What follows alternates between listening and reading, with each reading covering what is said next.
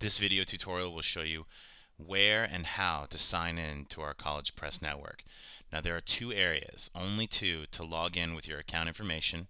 One you can find right here on the top of our website, right here where you enter your username, and right here you can enter your password. Also, if you click over to the Network tab, you will see that there is one more login area right here, and you can enter your password right here. If for some reason you might have forgotten your password, you can click on Lost Password and retrieve it that way.